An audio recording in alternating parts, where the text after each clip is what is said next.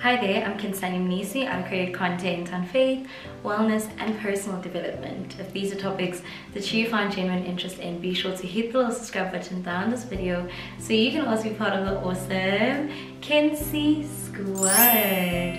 I am super excited. I probably start most of my videos like this, but believe when I say I'm excited, because this video is more of like a reminder to you, but also a reminder to me how God really sees us. We live in a world that is saturated by digital technology, by social media and all that, and it's so easy to lose ourselves in that, and it's so easy to forget how God sees you. And I always say how other people see you is actually none of your business. The main important thing is how God sees you. And it's very important to remind yourself of your identity in Christ. How does God see you? What does He say about you? And that is how I want you to start seeing yourself. Don't see yourself according to the standards that society sets. Don't see yourself according to the standards that social media set, but see yourself how your Father, which is God, how He sees you. That is how you must view yourself, and that is how you must see yourself. And that is what we're doing today. Today I'm basically just going to be giving you an insight on how God really sees you and how your Father sees you. What is your identity in Christ? And whenever you start feeling like you're not confident enough and you start feeling like you're doubting yourself, I want you to remind yourself of these truths. These are things that I wrote down on my journal because I constantly remind myself of this, how my Father sees me, how God sees me, because once you know how God sees you, it shapes how you do life, and it basically shapes what you stand for. I always say if you don't stand for anything, you fall for everything. So it's important to know yourself and be bold enough to live that out courageously, so, and do not be shaken by what other people say about you. Do not be shaken by perceptions of the world and all of those things, but know your identity in Christ, be rooted in that, and live that out boldly so. I am KHENSI on YouTube, Instagram, and TikTok. I'd like to give you a very warm welcome to my YouTube channel. Remember to be subscribed and hit that notification bell. The Word of God is the truth, and there is no truth outside of the Word of God. So let us read a scripture that is going to assist us a great deal in finding our identity in Christ. Today we're reading in the book of 1 Peter 2. I really love this scripture because it really summarizes our identity in Christ, and we're going to get into why is it important to really know our identity in Christ, what it does for us. We're also going to get into the subject of how our actions are actually influenced by what we believe our identity to be. So let us first go to the Word of God. We're reading in the book of 1 Peter 2 verse 9. It says, "But you are a chosen race, a royal priesthood, a consecrated nation, a special people for God's own possession, so that you may proclaim the excellencies, the wonderful deeds and virtues and perfections of Him who called you out of darkness into His marvelous light." Listen, this scripture is reminding me of the scripture that says, when you come in Christ, you are made a new creation, the old has passed, and behold, you become a new person, because it says, the last part of the scripture says, you are called out of darkness and you get into the marvelous light.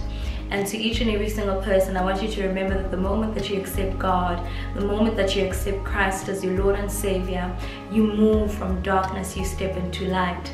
So it's very wrong to accept Him and stay in darkness. It's very wrong to accept Him and still live according to how the world defines you. It's extremely wrong to accept Him and still get your identity from other things of the world. Listen, your identity and your worth is not even linked to your bank account. It's not even linked to your lifestyle. It's not even linked to how people see you, how people define you. It is linked to it is linked to your Creator, which is Christ Jesus. That is where your identity comes from. And the reminder today is, stop finding your identity in people, stop finding your identity in places, but find your identity in Christ. It's a different kind of thing to be told that, hey, behold, you're made a new creation when you come into Christ. And it's a different kind of thing to actually walk into that light. It's a different kind of thing to walk as a new creation and live as a new creation. Your old has passed away, and today I want you to grieve the old version of yourself because it's gone.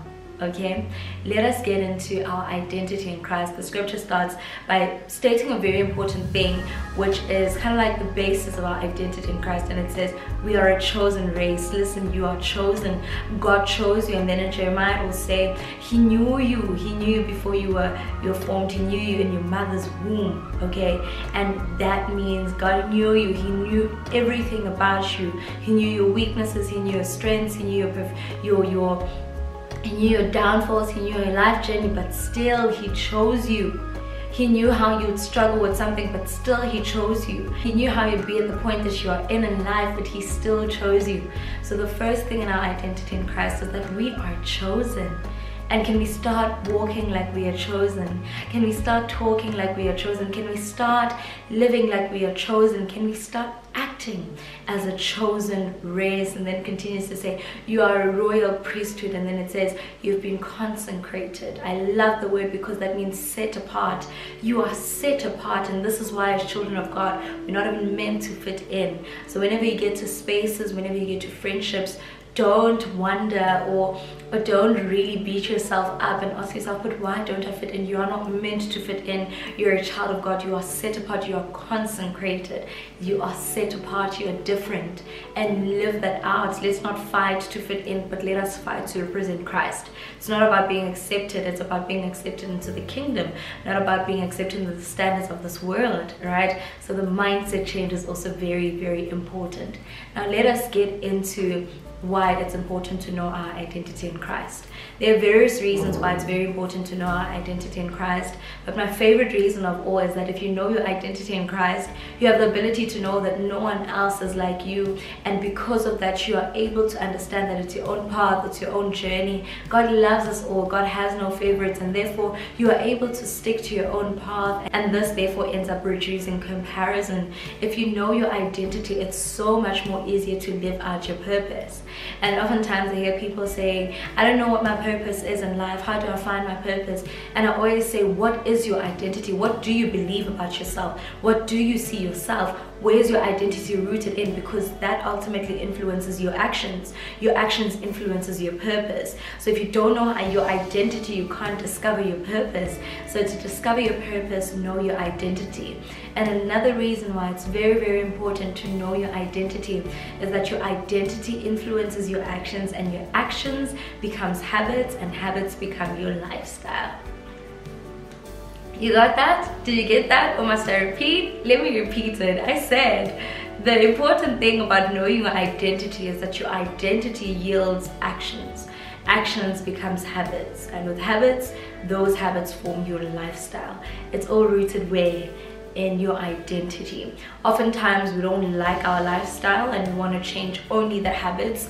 We go and look up 5 habits to do whatever, but it's not really the habits. There's deeper to it, and that is your identity. I always say, if you want change, if you want transformation, deal with the root cause of things and not just what you can see on the surface level. So if you want to change your lifestyle, deal with your identity. Which voices in your life are pouring into you? Be very, very selective. As a child of God, you are chosen. Be selective of who you allow to pour into your cup. Be selective of the voices that you listen to, of the people that you are influenced by. Be very, very selective, because that ultimately defines what you believe about yourself. There are so many factors that influence what you believe about yourself. Sometimes you believe things about yourself because of a trauma experience that you went through, or because of your childhood experience, whatever it is. Sometimes you believe the negative things that people have told you, but none of that matters, because your identity is found in Christ, which is what I'm going to tell you now. That is your identity, and this is a reminder to you, but it's also a reminder to me. Remind yourself of your identity, and whenever you feel like you are doubting, whenever you feel like you are losing yourself, whenever you feel like you are getting drawn to those negative views of you, or those negative words that have been spoken over you, over your life, I want you to remind yourself of this truth, because the word of God is truth. And I said this once in my video, and I said, there is no thing as my truth is this, your truth is this. The only truth for us as children of God is the word of God, because hey, that's the truth. Okay, and this is why scripture will tell us that the word of God is active, it is sharper than it says the word of God is active, it is sharper than any 2 double-edged sword. Listen, tell me how powerful the word of God is, right? And what I love the most is that sometimes you read the word of God and it reminds you of who you really are. So I'm just not here to tell you know your worth. I'm here to say know your identity, know your worth in Christ. There is no way to say no, know your worth in Christ. I was having a conversation which will be on the channel soon, and I was having this conversation, and one of the questions I asked was, how do we navigate knowing your worth? Okay, and we're basically talking about, and the person responded and said, as a child of God, and said, as a child of God, our worth is found in Christ. So there is no my worth, no my worth, because that easily yields to pride, you know, and that's not what we want. So let us get into really what is your identity in Christ. I'm going to read this to you. These are things that I've written in my journal. I read them quite often, so I'm sharing this so that it can help you as well in your journey. I'm sharing this because on my channel I share mainly experiences that I go through, but sometimes it's really conversations that I want to have to help you in your journey with Christ, in your personal development journey, and your wellness journey. And this is the whole point of this. It's for us to grow. It's for us to grow in Christ. It's for us to grow into being godly women, but more than anything, it's to ensure that our evolution journey is filled with so much wisdom. Okay, this is how God sees you. You are blessed. You are blessed beyond measure. You are appreciated by your Father. You never for once should you ever feel like you're not valuable, because you are appreciated. You are heard by God, because every single time you render a prayer to Him, He hears you. Listen, sometimes I know it feels like you're not heard, but in God you are heard. God hears you. Every single thing that you say to Him, He hears you. Every single word that you say to Him, He listens, He hears you. But not only does He just listen, He actually acts on it. And the thing is that His ways are higher than our ways, His thoughts are higher than our thoughts. So how you are anticipating Him to answer is not the same way that He will really answer you. But moral of the story is you are heard. And with being heard, you are also seen. God sees you. He sees the deepest parts of you. He sees the parts of you that no one else sees. He sees the parts of you that you hide from the world. He sees the parts of you that you don't want to show on social media. He sees you. He sees you in your lowest. He sees you in your highest moments, in the moments of confusion, in the moments of clarity. God sees you. You, as a child of God, are seen. Never for once do I ever want to hear you say, I don't feel heard, I don't feel seen. As a child of God, you already have that in Christ. He hears you, He sees you, He blesses you, He appreciates you, He loves you. You are gifted. Believe it or not, you know down on the inside of you that there's a gift that God has implanted in you, and the time for you to downplay yourself and the time for you to be fearful of using that gift because you're afraid what other people will say, what other people will think, that time is up, because your identity in Christ is you are gifted. And don't downplay yourself because you use those gifts. Remember that story of the people that were blessed with talents and the one did not use it but the other ones multiplied it. You have a gift down on the inside of you. Stop hiding it. Reveal that gift to the world. God planted that gift within you for a reason. He planted that talent within you for a reason. And stop thinking, what will they say? And sometimes you are the person that is meant to do something that has never been seen before. It all starts with you. God planted something very special in you, and I want you to step boldly out with that. Stop downplaying yourself. You are gifted. That's a fact. You are forgiven. I love this because we know the story of how Jesus died on the cross for me and you, and because of that we are free. We are free from condemnation. We are free from it all. We are forgiven as children of God. So whenever you fall, whenever you make a mistake, instead of drawing away from Him, I want you to instead draw very closer to Him, because you are forgiven, and that means that God always has your best interests at heart. He sent His one and only Son to die for you. Okay, I don't know a better example of love than that.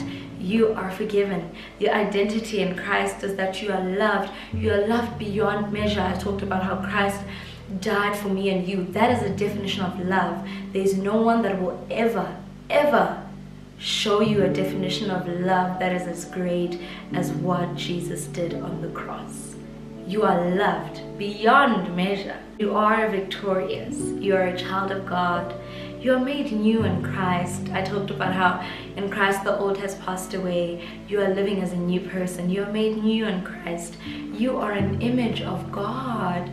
Listen, in the beginning God created man, God created heaven and earth, but then he says that he created us in his image. That shows how beautiful you are, because think of God, think of how big he is, think of how holy he is, think of how gracious and merciful he is. Think of all that and imagine being created in the image of someone like that. You are created in the image of God. Please start walking like it. Please start looking at yourself like it. Please start talking like it, because you are created in the image of God, not in the image of men, not in the image of the world, not in the image of social media. You are created in the image of God, and therefore there's no other person that can define you but God. Okay, and the next time you want to find your identity in people and places, I want you to ask yourself, what role do you have to define me if you're not even my creator? Okay, because the only person that can define you is God. All right, you are created in his image. You are anointed. You are chosen. You are God's special possession. God treats you as let me explain this. God treats you as an egg. You know how subtle an egg is, and you know how you're treated with so much. You're an egg. You are God's special possession. So start acting like it. You're holy through Christ Jesus. You walk in a wonderful light. You are bought at a high price. Listen, you are bought at a high price. A whole entire sacrifice was made so that you and me could be bought. You are bought at a high price. You were handpicked by God, who created the universe. Imagine the creator of the universe handpicking you and saying, the world deserves someone like you. Think of that. Okay, start seeing yourself as that. You are handpicked by God. You are handpicked by the creator of the universe. You are treasured. You are irreplaceable. I don't care what the world says. I don't care what the world defines it and says, oh yeah, you could be replaceable, but in God's eyes you are irreplaceable, because there's something special about you that he has planted in you, that he hasn't planted in the same way that he has planted in you and any other person. And this is why we are different as people, and this is why we have different journeys, different career paths, and this is why you can't even compare yourself to someone else. You can't even copy someone else, because each of us are irreplaceable. Each of us is special. Each of us are unique in our own way. Whether you believe it or not, today is the day you're going to start believing it, that you are irreplaceable in the eyes of God. I don't care what the world tells you. Oh yeah, you can replace people. Also, guys, talking about this, it's like how the world is really big on this thing of, if you don't do this, just easily replacing people, cut off culture. Listen, God gives us grace, so why can't we offer the people that amount of grace? Yes, it's very important to also be assertive and have boundaries, but sometimes be very, very aware of what the world teaches us and what the world feeds us, because most of the things that the world feeds us are really contrary to what we must believe as children of God. So whenever you hear something from the world or from social media, make sure that you verify it with the Word of God. Make sure that you verify it with the Bible. Does this verify, or does this link with what God says about me? Does it link with what God wants for me? Does it link with my belief structures? If it does not, then don't take it, okay? Because sometimes these things are glamorized, but they're against what God says about you. You are so precious to God. He values you. He sees you as the most precious thing on earth. You are so precious to God. You are set apart. I talked about this earlier on. You are set apart. You are talented. You have a great purpose upon you. You are the head and you are never the tail. You are worth more than rubies. And man, listen now, this is for all my women. A man that finds you finds a good thing. You are an anointed vessel of God. So the identity, is very important to find what your identity is in Christ. And sometimes just read the word to hear, God, what do you say about me? How do you see me? But these are some truths that I wanted to share with you to remind you of who you truly are and remind you of your identity in Christ. These are daily reminders that I give myself, and these are reminders I want to give you as well. Once again, I'm quickly going to read through it, but this time around with no explanation. You can replay this part whenever you need to. This is your identity in Christ. You are blessed, you are appreciated, you are heard, you are seen, you are gifted and forgiven. You are loved beyond compare. You are loved beyond measure. You are victorious, you are a child of God, and you are made new in Christ. You are the image of God. You are anointed, you are chosen, you are God's special possession. You are holy through Christ Jesus. You walk in a wonderful light, and you were bought at a very, very high price. Listen, you are handpicked by God who created the universe. You are treasured, you are irreplaceable, you are worth dying for. You are secured for all eternity. You are set free. You are so precious to God. You are set apart and talented. You have a great purpose upon you. You are the head and you are never the tail. You are fearfully and wonderfully made. You are worth more than rubies, and a man that finds you finds a good thing. You are an anointed vessel of God. I want you to start living like that. I hope that this reminder helped you, and whenever you're doubting yourself, definitely do refer back to this video to remind yourself of who you truly are and how God sees you. I hope you enjoyed this, and I'll see you on my very next video. Until next time, bye guys.